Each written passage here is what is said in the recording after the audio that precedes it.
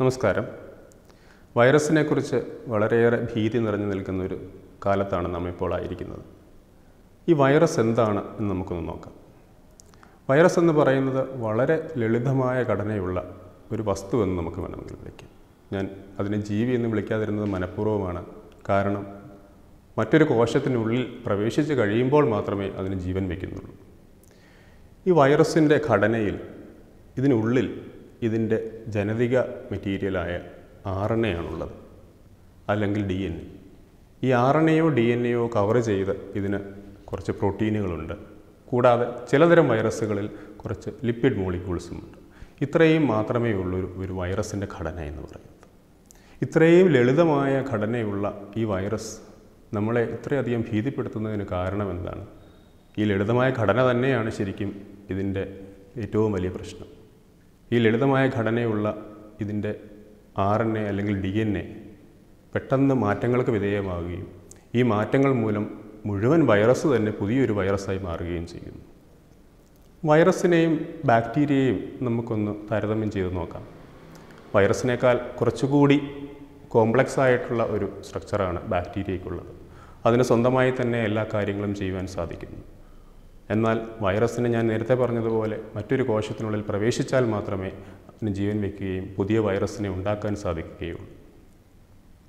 അസുഖങ്ങൾ വരുമ്പോൾ, പനി വരുമ്പോഴൊക്കെ നമ്മൾ ബാക്ടീരിയൽ ഡിസീസ് ആണെന്നുണ്ടെങ്കിൽ അതിനെതിരെ ആൻറ്റിബയോട്ടിക്സ് കഴിക്കുന്നു. പക്ഷേ എന്തുകൊണ്ട് ഈ ആൻറ്റിബയോട്ടിക്സ് വൈറസിനെതിരെ പ്രവർത്തിക്കുന്നില്ല? ആൻറ്റിബയോട്ടിക്സ് ചെയ്യുന്നത് ബാക്ടീരിയയുടെ പ്രോട്ടീൻ നിർമ്മിക്കുന്ന റൈബോസോമുകളെ പോയി ബ്ലോക്ക് ചെയ്യുകയാണ്. വൈറസിനെ സംബന്ധിച്ച് സ്വന്തമായ റൈബോസോം ഒന്നുമില്ല. നമ്മുടെ തന്നെ ശരീരത്തിലെ കോശങ്ങളിലെ റൈബോസോം ഉപയോഗിച്ചാണ് അത് അതിൻ്റെ പ്രോട്ടീനുകൾ നിർമ്മിക്കുന്നത്. അതിനാൽ ആൻറ്റിബയോട്ടിക്കുകൾ നമുക്ക് വൈറസിനെതിരെ ഉപയോഗിക്കാൻ സാധിക്കുകയില്ല. എന്നാൽ ആൻറ്റി വൈറലായിട്ടുള്ള ചില മരുന്നുകളുണ്ട്. ഈ മരുന്നുകൾ ചെയ്യുന്നത്, ഇത് നമുക്ക് വളരെ ജനറലായിട്ടുള്ള മരുന്നുകളെന്ന്, ജനറിക് ആയിട്ടുള്ള മെഡിസിൻസ് എന്ന് വിളിക്കാം. കൃത്യമായി ഒരു വൈറസിനെ മാത്രം പ്രതിരോധിക്കാനായിട്ടുള്ളതല്ലത്. നമ്മുടെ ശരീരത്തിൽ പ്രവേശിച്ച ശേഷം ഈ വൈറസ് പുതിയ വൈറസ് പാർട്ടിക്കിൾസ് ഉണ്ടാക്കുമ്പോൾ അവിടെ അതിനെ ബ്ലോക്ക് ചെയ്യാൻ സാധിക്കുന്ന ചില ആൻറ്റി വൈറൽ മരുന്നുകൾ പൊതുവെ ഉപയോഗിക്കാറുണ്ട്. ഇൻ്റർഫെറോൺ ആൽഫ ഒരു നല്ല ഉദാഹരണമാണ്. ഈ മരുന്നുകൾ ചില വൈറസിനെതിരെ എന്ന് മാത്രമല്ല കുറേയേറെ വൈറസിനെതിരെ നമുക്ക് ഉപയോഗിക്കാൻ സാധിക്കും. എന്നാൽ ഈ വൈറസിനെ അതില്ലാതാക്കുന്നില്ല. ആ പുതിയ വൈറസ് ഉണ്ടാക്കുന്ന വൈറസ് ലോഡ് കുറയ്ക്കുക മാത്രമാണ് ഇത് ചെയ്യുന്നത്. ചൈനയിൽ നിന്ന് ഉത്ഭവിച്ച കൊറോണ വൈറസിനെ കുറിച്ച് നമുക്കൊന്ന് ചിന്തിക്കാം. ഈ വൈറസിൻ്റെ പ്രത്യേകത ഇതൊരു എൻവലപ്ഡ് വൈറസ് ആണെന്നുള്ളതാണ്. അതായത് ഈ വൈറസിന് ചുറ്റും ഒരു ലിപ്പിഡിൻ്റെ ഒരു ആവരണമുണ്ട്. ഈ വൈറസ്, കൊറോണ വൈറസ് എന്ന് നമ്മൾ വിളിക്കുന്ന ഈ വൈറസിൻ്റെ ശാസ്ത്രീയമായ നാമം SARS-CoV-2 എന്നുള്ളതാണ്. ഇതിൻ്റെ ശാസ്ത്രീയ പഠനങ്ങൾ നടത്തിയതിൽ SB കോളേജിലെ തന്നെ ഒരു പൂർവ്വ വിദ്യാർത്ഥിയായ ശ്രീജിത്ത് രാജശേഖരൻ വലിയൊരു പങ്ക് വഹിച്ചിട്ടുണ്ട്. ഇറ്റലിയിലെ ട്രിസ്റ്റൈനിലുള്ള international centre for biotechnology and genetic എഞ്ചിനീയറിലെ post ഡോക്കായി work ചെയ്യുന്ന ശ്രീജിത്ത് രാജശേഖരൻ അടങ്ങിയ ടീമാണ് കൊറോണ വൈറസ് SARS-CoV-2 എന്ന ഈ വൈറസിൻ്റെ ജനറ്റിക് മെറ്റീരിയലിൻ്റെ RNAയുടെ സീക്വൻസ് ഐഡൻറ്റിഫൈ ചെയ്തത്. ഇതിൽ നിന്ന് മനസ്സിലായിരിക്കുന്നത് SARS-CoV-2 എന്ന് നമ്മളിപ്പോൾ വിളിക്കുന്ന ഈ കൊറോണ വൈറസ് നേരത്തെ ഉണ്ടായിരുന്ന സാഴ്സ് എന്ന രോഗം പരത്തിയിരുന്ന SARS-CoV എന്ന് പറയുന്ന വൈറസുമായി വളരെയധികം സിമിലറായിട്ടുള്ള ഒന്നാണെന്നാണ്. 86% സിമിലാരിറ്റി ഈ രണ്ട് വൈറസുകൾ തമ്മിലുണ്ട്. ഈ ഒരു കണ്ടുപിടുത്തം ഈ വൈറസിനെതിരെ പുതിയ മരുന്നുകൾ വികസിപ്പിക്കുന്നതിനൊക്കെ വളരെ സഹായകമാകും എന്ന് വിശ്വസിക്കുന്നു. ഞാൻ നേരത്തെ സൂചിപ്പിച്ചതുപോലെ കൊറോണ വൈറസ് ഒരു എൻവലപ്ഡ് വൈറസാണ്. ഈ വൈറസ് നമ്മുടെ കോശങ്ങൾക്കുള്ളിൽ കയറുവാനായി ചെയ്യുന്ന വിദ്യ എന്ന് പറയുന്നത് നമ്മുടെ ചില കോശങ്ങളിൽ മാത്രം കാണപ്പെടുന്ന ഒരു പ്രോട്ടീനുണ്ട്, ACE2 എന്ന് പറയുന്ന ഒരു പ്രോട്ടീൻ. ഈ പ്രോട്ടീനിലേക്ക് പോയി ബൈൻഡ് ചെയ്യുകയാണ് ചെയ്യുന്നത്. ACE2ലേക്ക് ബൈൻഡ് ചെയ്യുവാൻ കൊറോണ വൈറസിന് അതിൻ്റേതായ മറ്റൊരു പ്രോട്ടീനുണ്ട്. ആ പ്രോട്ടീനിൻ്റെ പേര് സ്പൈക്ക് പ്രോട്ടീൻ എന്നാണ്. അങ്ങനെ കൊറോണ വൈറസിൻ്റെ സ്പൈക്ക് പ്രോട്ടീനും നമ്മുടെ കോശത്തിലെ ACE2 പ്രോട്ടീനും തമ്മിൽ ഉള്ള ബന്ധത്തിലൂടെയാണ് കൊറോണ വൈറസ് അകത്തേക്ക് കയറുന്നത്. ഈ ACE2ഉം സ്പൈക്ക് പ്രോട്ടീനും വളരെ പ്രധാനപ്പെട്ടതാണ്. കാരണം ഈ കൊറോണ വൈറസിനെതിരെ ഒരു മരുന്ന് വികസിപ്പിക്കണമെങ്കിൽ നമുക്ക് ടാർഗറ്റ് ചെയ്യേണ്ടത് ഈ ACE2-നെയോ അല്ലെങ്കിൽ സ്പൈക്ക് പ്രോട്ടീനെയോ ആണ്.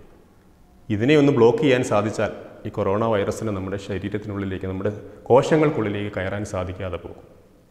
ആ രീതിയിലുള്ള പഠനങ്ങൾ വളരെ പുരോഗമിച്ചുകൊണ്ടിരിക്കുകയാണ്. അപ്പോൾ എത്ര വേഗം നമുക്കൊരു മരുന്ന് ലഭിക്കും എന്നുള്ളത് ഇതിൻ്റെ ക്ലിനിക്കൽ ട്രയൽസിനെ ആശ്രയിച്ചിരിക്കും.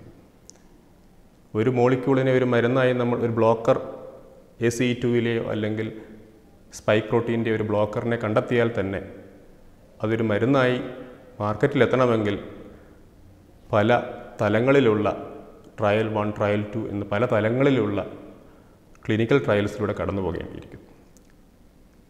ഏകദേശം 1-1.5 വർഷമെങ്കിലും അതിനുവേണ്ടി പിടിക്കുമെന്നാണ് ഇപ്പോൾ മനസ്സിലാക്കുന്നത്. എന്തുകൊണ്ട് നമുക്ക് കൊറോണ വൈറസിനെതിരെ ഒരു ഇമ്മ്യൂണിറ്റി ഡെവലപ്പ് ചെയ്തുകൂടാ? അല്ലെങ്കിൽ എന്തുകൊണ്ട് നമുക്ക് ഇതിനെതിരെ ഇമ്മ്യൂണൈസേഷൻ എടുത്തുകൂടാ? സാധ്യമാണ്. അതിനുവേണ്ടിയുള്ള ഗവേഷണങ്ങളും ഇതേ തലത്തിൽ തന്നെ മുന്നേറുകയാണ്. അതിനും നമുക്ക് കുറഞ്ഞത് 1 വർഷമെങ്കിലും എടുക്കുമെന്നാണ് മനസ്സിലാക്കുന്നത്. ഈ മരുന്ന് വികസിപ്പിക്കുന്നതുമായി ബന്ധപ്പെട്ട് ഒരു കാര്യം കൂടി പറയാൻ ആഗ്രഹിക്കുകയാണ്. കൊറോണ വൈറസ് ബാധിച്ച ആളുകളിൽ ചില പ്രത്യേക മരുന്ന് കഴിക്കുന്ന ആളുകളിൽ ഇത് കൂടുതൽ മാരകമായി കാണപ്പെട്ടിരിക്കുന്നു. പ്രത്യേകിച്ച് ബ്ലഡ് പ്രഷറിനെതിരായുള്ള മരുന്ന് കഴിക്കുന്ന ആളുകൾ, അതായത് ACE എന്ന് ഞാൻ നേരത്തെ സൂചിപ്പിച്ച ആ പ്രോട്ടീനെതിരെയുള്ള ചില മരുന്നുകൾ ബ്ലഡ് പ്രഷറിന് വേണ്ടി ആളുകൾ കഴിക്കാറുണ്ട്. ആ മരുന്ന് ഉപയോഗിക്കുന്ന ആളുകളിൽ കൊറോണ വൈറസ് കൂടുതൽ മാരകമായി കാണപ്പെട്ടിരിക്കുന്നു. ഇതേക്കുറിച്ചുള്ള പഠനങ്ങളും ഇപ്പോൾ മുന്നേറിക്കൊണ്ടിരിക്കുകയാണ്. ഒരുപക്ഷെ നമ്മൾ ഒരു മരുന്ന് കണ്ടുപിടിക്കുവാൻ ഒരു വർഷമോ 1.5 വർഷമോ എടുത്താലും കൊറോണ വൈറസ് പോലെയുള്ള ഏത് വൈറസിൻ്റെയും ഒരു പ്രത്യേകത ഇതിന് വരുന്ന മാറ്റങ്ങളാണ്, ജനിതക മാറ്റങ്ങൾ. ഈ മാറ്റങ്ങൾ മൂലം ഇത് പുതിയൊരു രീതിയിലേക്ക് മാറുകയും ആ മരുന്ന് പുതിയതായി നമ്മൾ ഡെവലപ്പ് ചെയ്യുന്ന മരുന്നുകൾ അതിനെതിരെ ഫലിക്കാതെ വരികയും ചെയ്യും. വൈറസുകളുടെ ഏറ്റവും വലിയ ശക്തി അതുതന്നെയാണ്. ഈ മാറ്റങ്ങൾക്ക് എപ്പോഴും വിധേയപ്പെട്ടുകൊണ്ടിരിക്കും. അതുകൊണ്ട് തന്നെയാണല്ലോ നമുക്ക് നമ്മുടെ സാധാരണ ജലദോഷത്തിനെതിരെ കൃത്യമായ ഒരു മരുന്ന് ഇതുവരെ കണ്ടെത്താൻ സാധിച്ചിട്ടില്ല. ഇതേ കാര്യങ്ങൾ തന്നെയാണ് ഏത് വൈറസിൻ്റെയും കാര്യത്തിൽ സംഭവിക്കുന്നത്. ഈ കൊറോണ ഭീതിയെ നാം കൂട്ടായ പരിശ്രമത്തിലൂടെ അതിജീവിക്കുക തന്നെ ചെയ്യും. പ്ലേഗ് പോലെയുള്ള പല മഹാമാരികളെയും അതിജീവിച്ചാണ് മനുഷ്യകുലം ഇന്ന് ഈ നിലയിലെത്തിയിരിക്കുന്നത്.